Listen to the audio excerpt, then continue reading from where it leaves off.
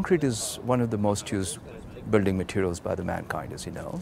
And concrete is also a very dirty industry. So it produces almost 7% of the global greenhouse gas emissions that we get.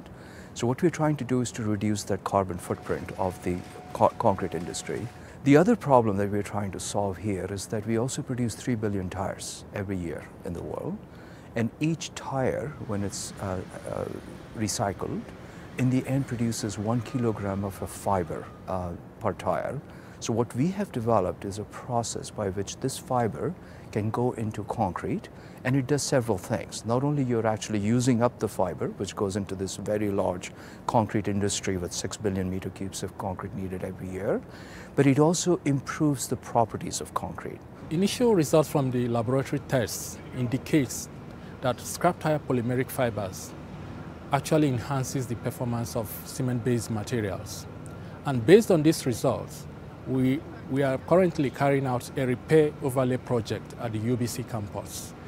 And thus far, the overlays reinforced with scrap tire polymeric fibers are actually performing better than the plain unreinforced segments. What you're doing is you're making concrete definitely much more resistant to loading. You're making it more durable. And when you combine all these things, what we're really doing is essentially recycling one product, which one industry doesn't know what to do with, the tire industry that is, and bringing it into the concrete industry, which has its own problems in terms of, poor performance of concrete and its own greenhouse gas emission footprint, right? So we're actually solving both problems.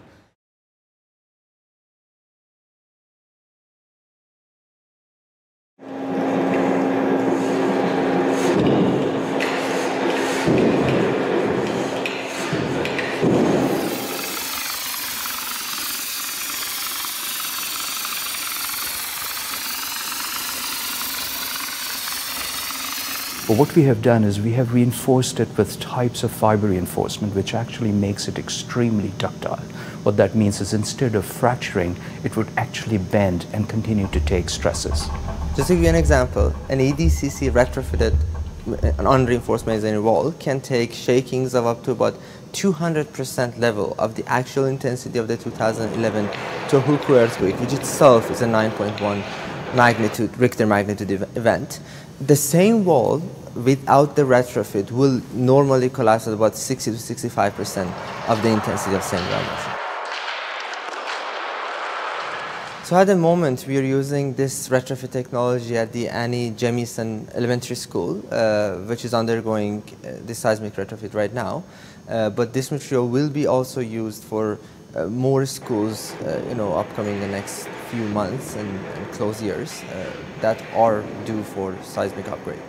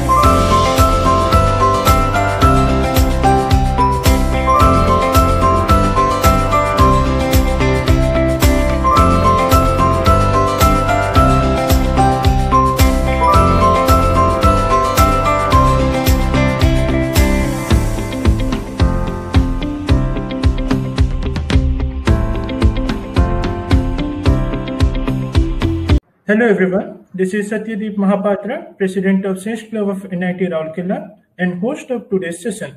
On behalf of CIVINAR Organizing Committee, I welcome you all to the second session of our webinar series, CIVINAR. CIVINAR is an online webinar cum talk session organized by the Sage Club of NIT Rourkela in collaboration with ICE UK NIT Rourkela chapter.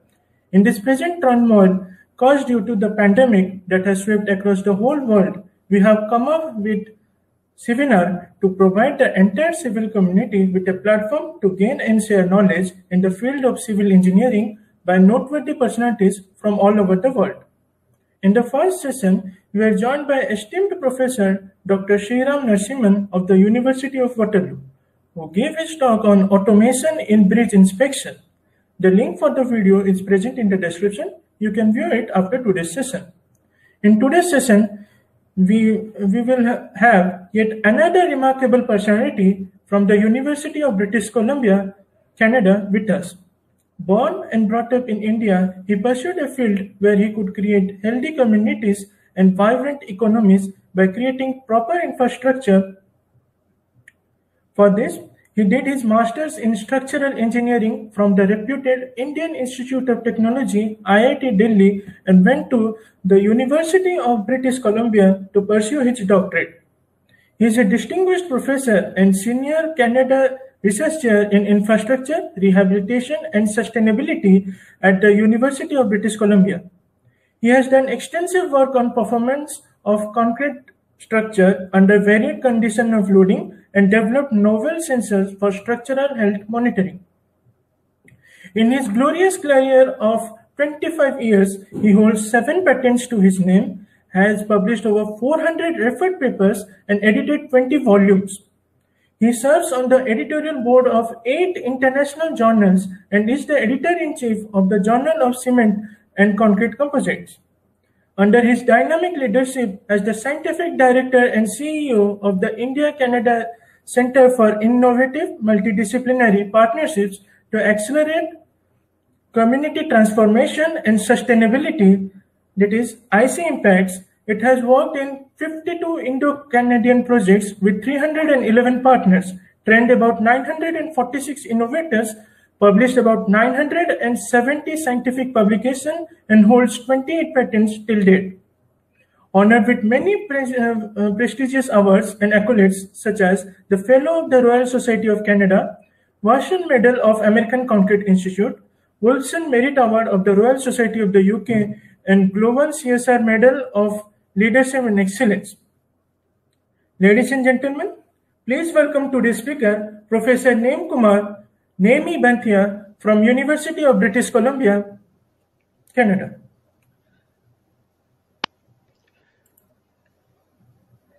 Thank you, Satyadeep. Can you hear me?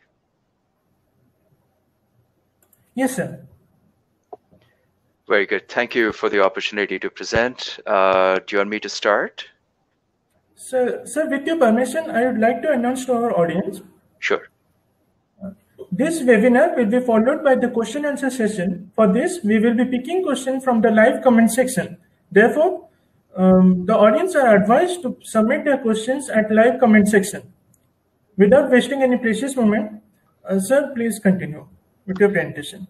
Thank you very much. Can you please share my screen? Oh, okay, perfect. Can everybody see this? Okay. Can you all see this? Satyadeep, can you see this, Shubham? Yes, sir. It's visible, sir. Okay, very good. Thank you again for the opportunity. Instead of talking specifically about my research, what I thought might be an interesting idea is to present the work of our center. It's IC Impacts, as Satyadeep just mentioned. It's a Canada-India center that was launched 7 years ago. Now, the reason why I'm telling you about this is because it presents a great deal of multidisciplinary work. There are opportunities for students, there are opportunities for faculty, and there are also opportunities for companies to work with us.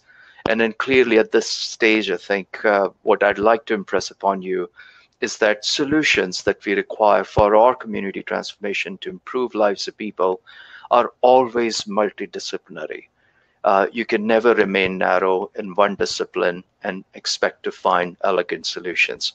So that's why the work of the center is very important, because it brings in huge number of disciplines together, 66 disciplines to be precise, and works with, creates kind of this synergy between disciplines. And that's the reason why instead of presenting my personal work, I'd like to present you a much broader view of really where research is going in terms of the work that IC Impacts is doing. So title is IC Impacts, Canada Research Center. And specifically, I want to talk about science for the people. This is really an effort which brings in ability for us in the academic sector to work with communities to improve their lives and to come up with low-cost solutions so that it can change people's lives as best as we can.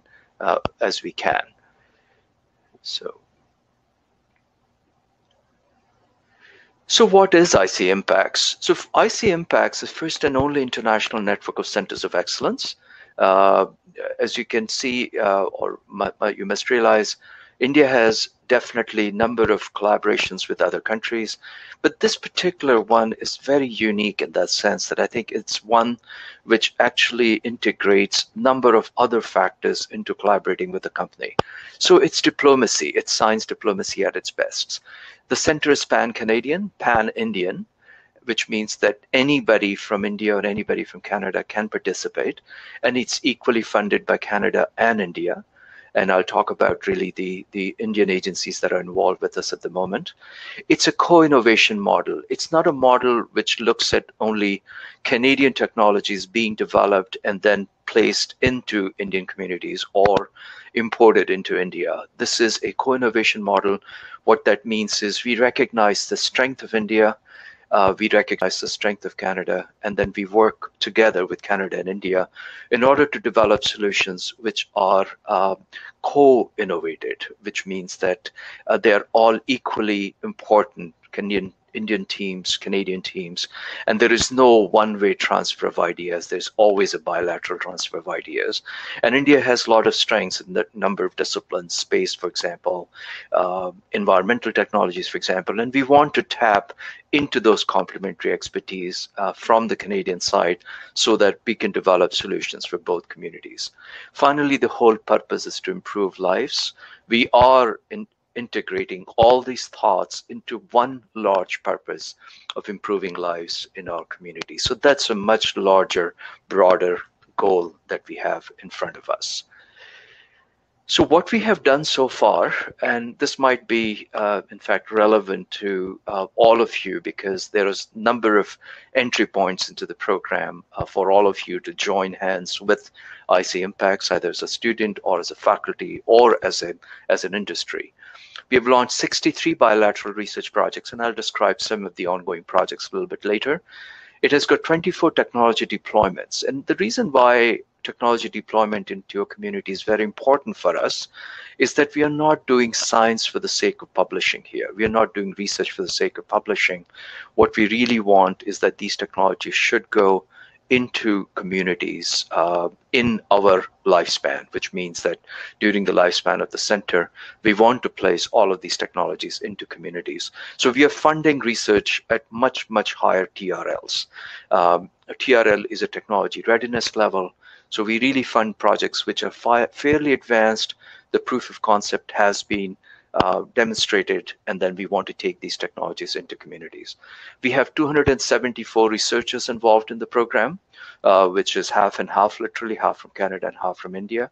So a number of Indian researchers are involved, and I'm sure whichever institute you come from, there is a very high likelihood that many researchers from your institution are involved in this program. We have 352 network partners.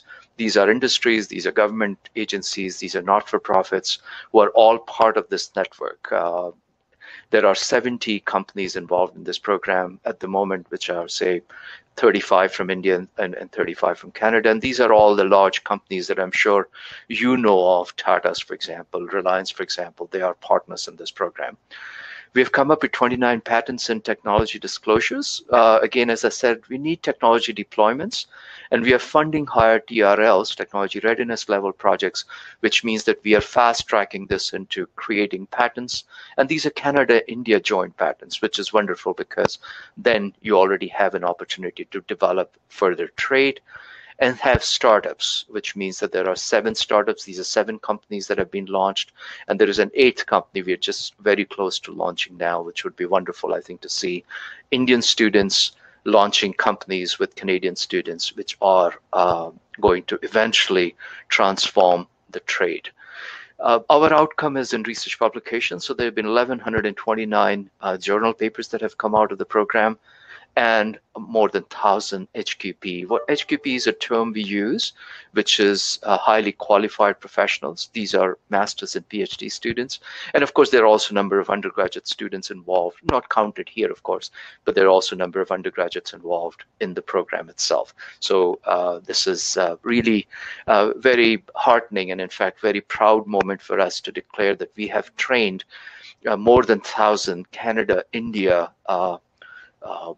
HQP or research, postgraduate research students who have worked with each other. So these are not working in vacuum, they're working on joint projects, which is absolutely creating this long-term friendship between Indian and Canadian students, which will eventually transform our relationship between the two countries through these grassroots innovations, through these grassroots students who can then go ahead and do wonderful things. So I personally, as the CEO and scientific director, believe that clearly the real impact of IC Impacts will be felt 10 years, 20 years, 30 years down the road when these HQPs who had known each other, have worked with each other, will transform, in fact, our relationship between the two countries. So these are our partners and collaborators. As I said, there are a number of them, more than 300 now. You will notice, of course, Xerox, Reliance, Tata's, number of universities, number of departments of technology, DST, for example, DBT, for example, and number of universities who are also part of our global makeup of international partners, which is excellent. And some of these are also international. There are some companies from Europe that are participating. There's some number of companies from the United States that are participating in this kind of a Canada-India model, which is really very heartening to see, and it's very clearly, in fact, speaks to the broader international impact of the program itself. Here is our current network. There are a number of institutions, number of companies, number of not-for-profit in India and Canada collaborating with each other, and I'm sure there is one close to you. There are also demonstration projects that I'll talk about, which represent one specific dot on the map there, and you'll notice that maybe there is a likelihood that there is a demonstration project off the center closer to where you are, or is coming to closer to where you are. These are our 4 pillars: students, faculty, industry, and community. As you see at the bottom, this is a large network which entertains all these stakeholders and serves their purpose: students, faculty, industry, and community. And as I said, you can in fact be participating from any of these groups to further the broader goals of this particular network. So what do we actually do? We are in 3 broader disciplines. This is, of course, expanding now as we go into the next phase of IC Impacts. But in the current phase, we have 3 areas: safe and sustainable infrastructure. Anybody from India will recognize that, in fact, infrastructure is the backbone of any community, any city, any village, any large urban area. We need infrastructure. We need roads. We need bridges. We need number of such installations which actually make our lives productive, make our communities healthier. So there we are working on low carbon materials. We're looking at sensors which can be placed into these infrastructure or into these structures, and that can tell us exactly what the condition of the structures are. So, for example, there have been a number of failures. For example, a chimney that collapsed in Chhattisgarh, for example. There are a number of bridges that have collapsed in India.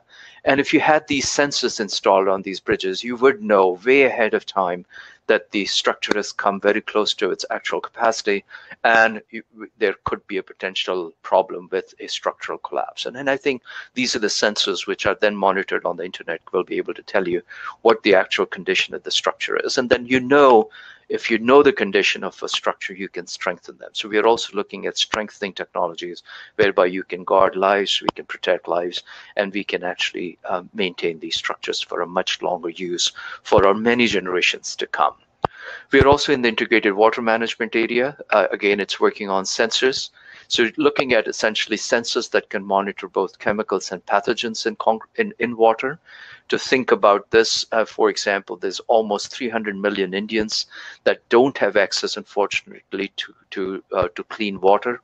And if you're looking at a number of instances where I think if you had either water treatment technologies or sensors in your network, which can tell you that in fact there is a horrible pathogen such as Cryptosporidium or E. coli that has actually entered our water system, these sensors will be very quickly able to tell you that there's indeed in somewhere in the network you're having this kind of a problem, which will allow you to basically do some sort of treatment or take some mitigative measures. So we are looking at also water treatment methods for this purposes.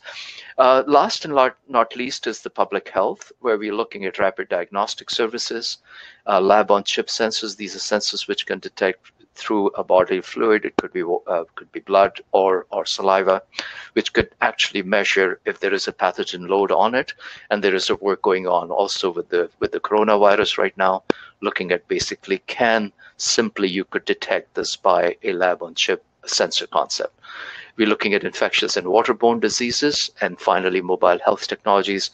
India, for example, has over 900 cell phones, and I believe that mobile health technologies are the right technologies for India, where in many communities you don't even have primary health services. So clearly, but they do have a cell phone, which means that you can use some of these mobile health technologies for improving the lives of people in India and as well as in Canada, as I'll describe a little bit later. So these are, now, as I said, every solution that we develop is never possible to develop that solution by sticking to your very narrow discipline. So civil engineering, for example, which could be a discipline, needs to work with electrical engineering, needs to work with material science, needs to work with health, with medicine, in order to develop solutions, for example, for our water infrastructure, for our buildings. You need to integrate these things. So we are looking at 66 disciplines that are coming together in our network, such as public health, microbiology, forestry, pathology, environmental engineering, etc., which are coming together to come up with all these wonderful, holistic, elegant, and multidisciplinary solutions to our problems. And this is really the strength of the network. We should never be working in isolation. We should always work with each other in order to produce solutions that are needed for the community. And in fact, there is a cost factor as well. We can, while working in our narrow discipline, can come up with a solution which may not be the most elegant, which may not be the most cost-effective one, but you work together with other disciplines who may have already solved the problem in some other context, which means that if you adopt that for the problem at hand, you can definitely work with number of coming up with basically elegant and cost-effective solutions. So this is very critical. And I think if you're an undergraduate student, I would really impress upon you that try to look outside of your discipline, try to actually go into other disciplines, expose yourself to as many other disciplines as possible, because that's where your long-term wins and long-term goals should be, is to work in a multidisciplinary format. As I said, our research network is global now. So you have, of course, Canada and India, but there are lots and lots of projects we have where there is also European counterparts involved, American counterparts involved, European companies involved, American companies involved. So this is, again, we don't see it as a narrow interaction between Canada and India. There are a number of other partners involved, which are around the world, which are contributing to our programs here at the moment.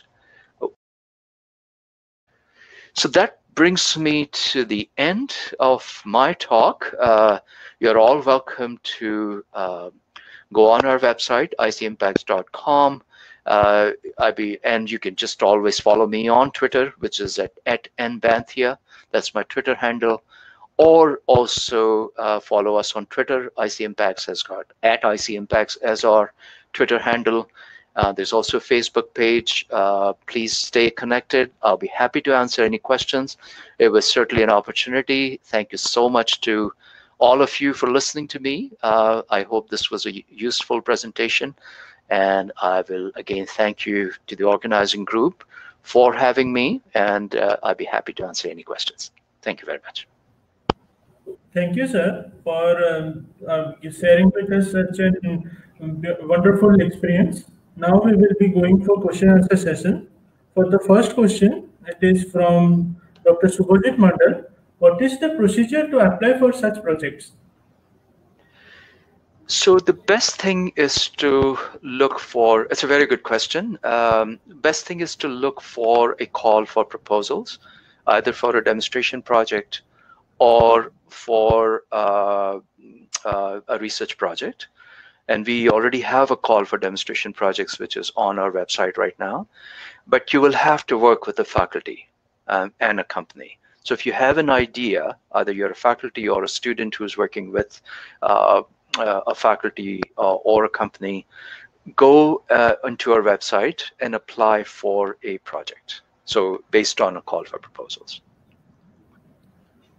Next question is from Soumyaranjan Sao. Sir, can you please explain your Creating Wealth from Waste project?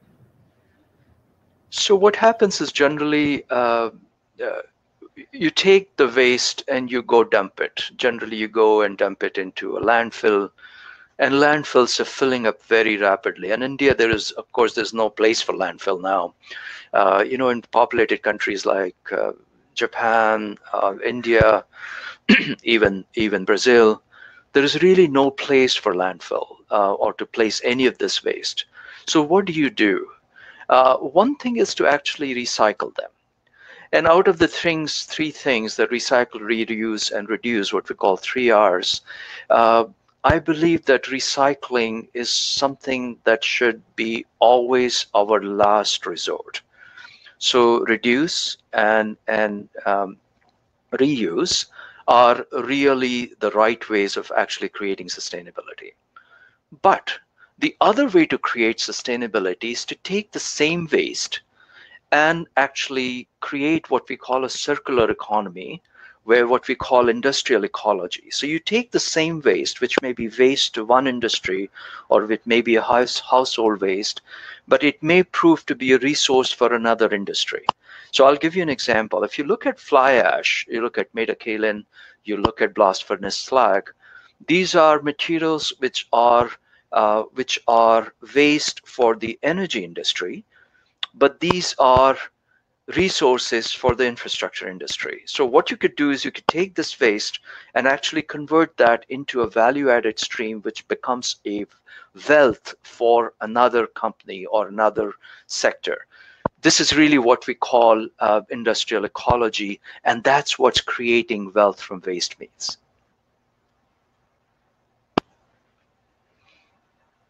Is that clear? Thank you. Sir, next question from Nishan Bhatta. Sir, do you think that some type of interdisciplinary curriculum should be introduced in undergraduate courses? That's a fantastic question. Absolutely. I really believe that the way for a much broader, much holistic learning is always through multidisciplinary curriculum. Now we have a challenge, of course, because within the 4 years you have to cover a lot, clearly. And there is generally less of a room for creating multidisciplinary courses. However, you need to start somewhere. And one area where we think there is a great possibility of creating interdisciplinary curriculum should be through project-based learning. So you create a project, you create a problem statement, and then you let the students actually work towards solving that problem. So we have a similar project here a course here in civil engineering where through project-based learning, they can solve a specific problem. And in order to solve that problem, they have to go into other disciplines and understand how the other disciplines actually can promote a specific solution to the problem they have in hand. So I think the time has come to change our pedagogical model and bring a lot more interdisciplinary curriculum into our undergraduate courses. Very important. So next question is from Armande Puar. What role do you expect from the undergraduates/postgraduates? What qualities do you look in them while taking them in your projects? The most important thing for me when I take a PhD student or a master's student is your background, is your formation, is how much you understand fundamentals. And yes, your grades are very important. Don't underestimate the performance in your courses is very important to us. You can certainly appear for GRE and other types of aptitude exams, and they also give us really what your broader formation has been. But the second thing I look for is your breadth. How much have you understood really the overall problem that you're going to eventually work on? How motivated you are to solve that specific problem at hand? Yes, I think the first part may be you may be a for a lack of a better word, a bookworm who has got some very good grades, but that's not enough. I think we also want you to be dedicated to finding a solution. You need to be motivated towards research, and you should truly enjoy doing research, and that's really what I look for a graduate student. Thank you, sir. So next question is from Aditya Ranjan Kara. Sir, in fiber reinforcement pavement, the main problem is orientation of fiber and uniformly distribution of fiber in the pavement. So during mass concentration of the pavement in the field, how it is achieved? Very good question, Aditya. So this question has been a very daunting question for anybody using fiber reinforced concrete, no doubt about that. But this question was an issue about 20 years ago. Today, we have such exciting methods of mixing, such exciting methods of dispersion, number of new admixtures. We understand now how to distribute fibers in concrete to achieve a proper three-dimensional distribution through mixing methods to admixtures, etc. So at the moment that problem has already been solved, we can create any type of concrete. It could be mass concreting, it could be pavements, it could be any material that you're placing, either thin placement or thick placement, and you would be able to get very good dispersion of fibers. That's really not a problem. One area is where you're starting to actually use larger volume fractions of fibers. Now, for small volume fractions, it's never been a problem, and we always knew that. But for large volume fractions of fibers, there are again methods of high shear mixing, large dosages of dispersing agents, sometimes even dispersing agents such as methyl cellulose and silica fume are very good in terms of creating that dispersion. But I think we know how to create proper dispersion in these fibers even at high volume fraction systems. So it's not an issue. Thank you, sir. So next question is from Nipal. Sir, hyperthyroid is a silent epidemic in India affecting middle-aged ladies. This could be due to high iodine content in cooking salt. Are there any projects addressing this problem? It's a very good problem, very good question. Unfortunately, not at the moment with IC Impacts that we have a project on looking at the effect of iodine on the thyroid problems in middle-aged ladies. No, unfortunately not. Thank you, sir. Next question is from Chaitanya Kumar. How cost-effective are the self-healing roads, and can they be constructed at large scales? Great question, Chaitanya. These are very cost effective. As I said, the project that we did in Tondebhavi, where we built this 1 kilometer long self-healing road, it cost only about 50% of what India spends on building a kilometer road. So these are very cost effective, even on the first cost basis or first time cost basis. So, you always look at two things. You look at the first time cost, and then you look at the life cycle cost. So even based on the first time cost, this material and this type of a construction technology is very cost effective. And even on the life cycle cost basis, it's even more effective because you're going to have a road which is going to last longer. So on both first time cost and life cycle cost, these road systems, self-healing road systems, are highly cost effective. And clearly they can be constructed at large scale, absolutely no problem. You could build, I don't know, 300 kilometers of this road, absolutely no problem at all. Next question is from Sagar Tripathi. For MA Science student at University of British Columbia, Vancouver, the funding which they receive through RATE positions, is it sufficient for the expenses, or you encourage students to apply for other scholarships? So, good question, Sagar. Vancouver tends to be, it depends on where you're going, of course. So if you come to UBC, Vancouver tends to be an expensive city.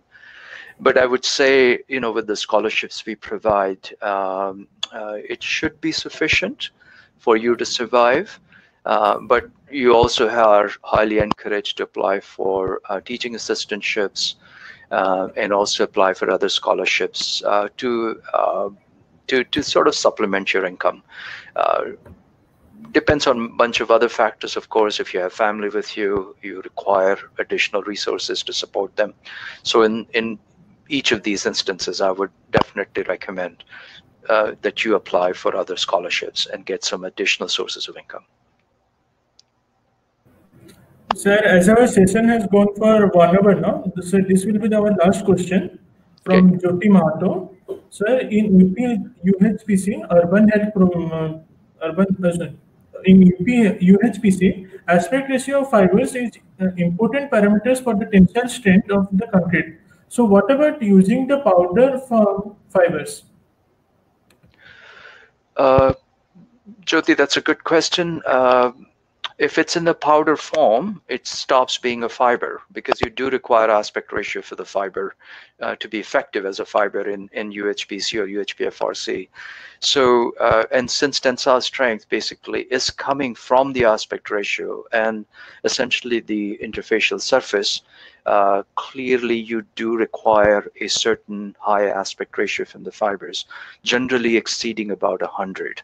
So a powder which would have an aspect ratio of 1 is clearly not going to give you an increase in the tensile strength of UHPC.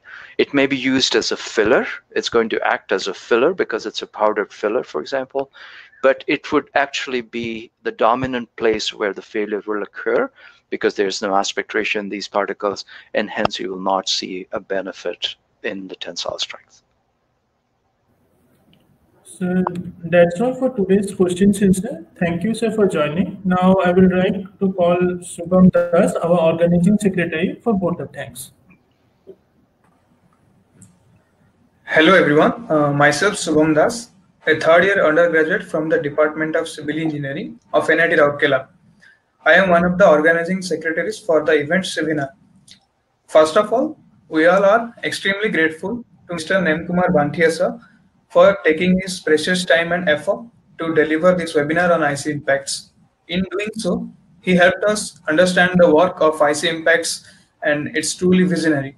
Sir, thanks for having us know the importance of international organizations like IC impacts and how they transform into communities and the role of a civil engineer could play in that. I am sure that everything you told us will forever be with us. I would also like to thank NITR and SEC for giving us this chance and such constant encouragements to do such events which help us grow and develop. And of course, the webinar would not be complete without the lovely audience. Thus, I would like to thank you all for attending and making it a success. Last but not the least, I would like to thank the organizing team for this event who put tireless hours into making this event possible and seeing it through. Thank you all for turning up for the session. We hope all of you are keeping safe and doing well. We will have more such interesting sessions on the upcoming days, so stay tuned.